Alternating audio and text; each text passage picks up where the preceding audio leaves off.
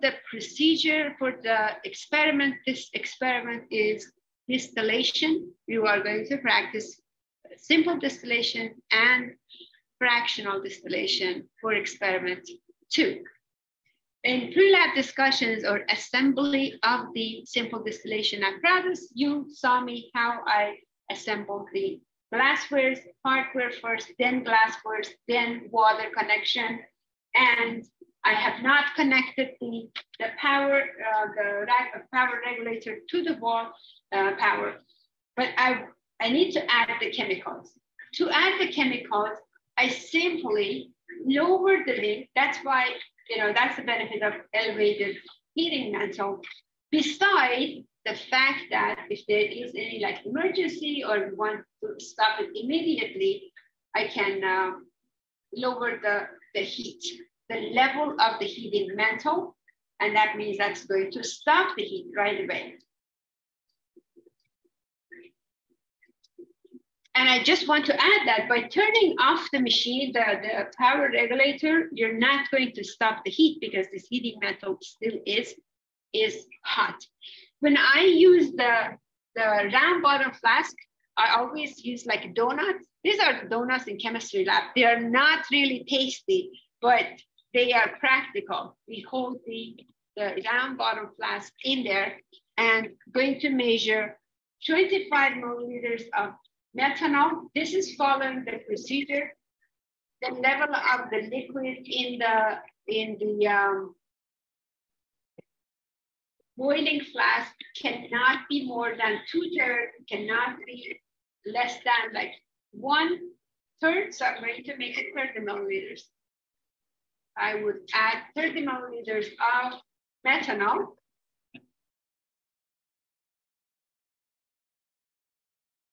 That's the volatile compound.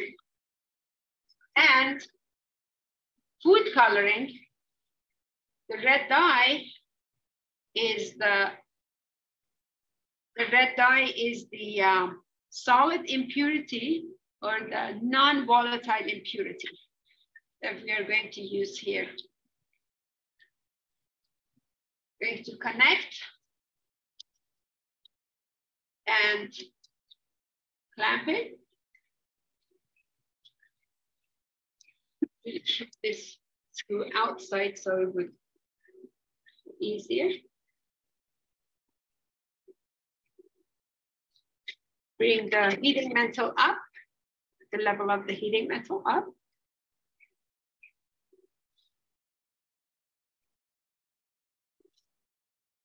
Adjust the receiving flask. Okay. Connect the power regulator.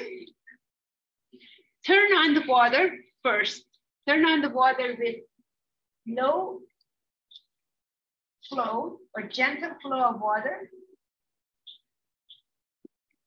So that's a low flow of water. We are turning on the water first. Turn on the heat. The level of the thermometer just below the condenser. I'm going to start at 40 because methanol doesn't have very high boiling point. I'm going to start with 40 and wait for 5 minutes for it to start boiling. If it doesn't boil, I will increase the voltage on this voltage adjustment in the power regulator.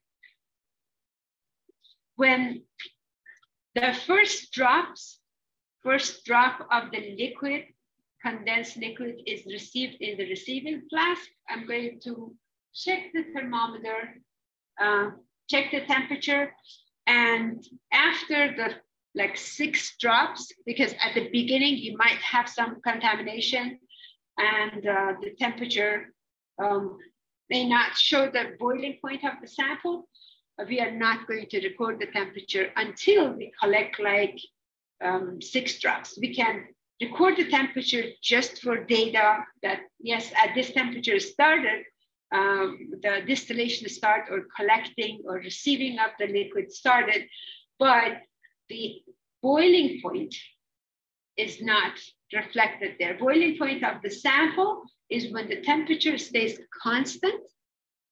As we are receiving the distillate, and we are recording the temperature of that vapor. And we can define that as boiling point. How do we justify that? When the liquid, when you will see close up later that when the vapor comes up here, it is going to show some condensation. The thermometer bulb will be wet. Some liquid is around it. So basically that liquid, and then the vapor is going through the condenser. So the liquid that we have right there is at the equilibrium between the liquid and gas phase is at equilibrium. And that's the temperature that is defined as boiling point, is the temperature between when the gas and liquid is at equilibrium. Extract the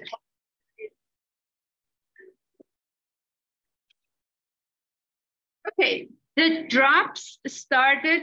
Now we have about counting the drops here. We're receiving the sample in the receiving flask, and you can see the drops actually dripping. I can lower this for you to see it better. The drops are coming. And the thermometer shows 65. The thermometer shows like 65, almost 65 degree. Yes, 65 degree. And it's been constant since we were receiving those drops. The heating is gentle heating. See that shows like a gentle boiling, is not bumping. The red food coloring that I used in this experiment was the impurity for methanol. So we have a volatile methanol as our volatile compound, and our red coloring, that is the non-volatile impurity. And if you check the color of what is received here in the receiving flask, definitely is colorless, and means that the red dye stay back. And one of the applications for simple distillation would be to separate volatile compound from non-volatile impurities, that they are solid. It works the best. If the boiling points are too close to one another, we cannot use simple distillation. So the purpose of this experiment was that this part of the experiment for simple distillation was to make sure that we know our thermometer is working, because it's constant at 65. The system is working. The position of the thermometer is proper.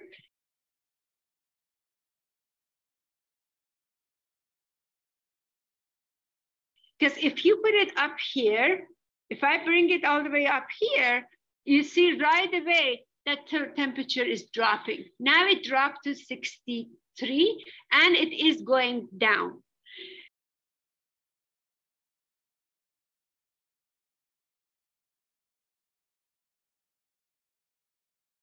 Nothing happened here because this thermometer is measuring, because we didn't change compound. That's what I mean by nothing happened. We didn't change the compound. This thermometer is measuring the temperature of the vapor. The vapor before going to condenser needs to touch the thermometer, and we have that equilibrium right there. And if I bring it too low, if it touches the liquid or gets too low, then it's going to increase. You see like how fast it did go up to 67.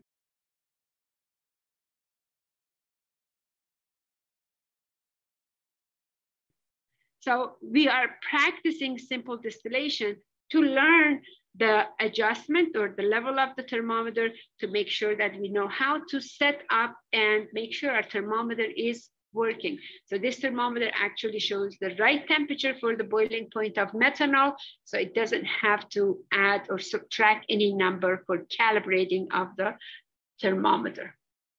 I collect the first few drops because it could have some contamination in flask 1, which I'm not using for anything else later. but I'm collecting few drops in flask 2, which is my receiving flask now, for refractive index of the solutions to show the purity as a physical test for the methanol that I am receiving now. Now, the simple distillation is done because we met all the purposes. I'm going to stop the distillation. How do you stop distillation? First thing first, you turn off the power regulator. You don't want this anymore, you can unplug it. The heating metal still is hot and you can see that still is boiling. This will stop boiling if you drop the ring.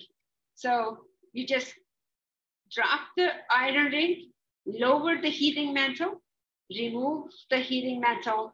Now there's no heat, it will cool down and stop and will stop boiling. You have to give some time before you disconnect or turn off the water. You have to give some time for this to cool down because you don't want to take it apart and get all the vapor on your face or in the lab. So the boiling has stopped. And when boiling is stopped, there is no more liquid coming out. I can start deassembling. When I assembled glassware, I went from hot to cold. And I kept all the glassware in one side and electronics, anything that has to do with electricity on one side to avoid any water splashes on those. Now, when I'm deassembling or disassembling the system, I go from cold to hot. First, I remove my receiving flask, and that's what we wanna save for later for analysis, okay? It needs to be covered. I use it like paraffin to cover it. Then I take the first cold piece out. We don't have to wash these, as it says in the lab manual. We are going to wait until it's completely dry and it's vaporized, and we use it again.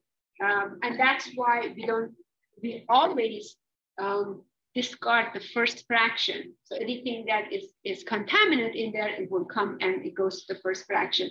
It's just for one of the reasons I don't want to do that, or I don't want students to do it, is to avoid any unnecessary lab breakage. Because the more you take these to the sink and bring it back, the greater chance for breaking those glasswares.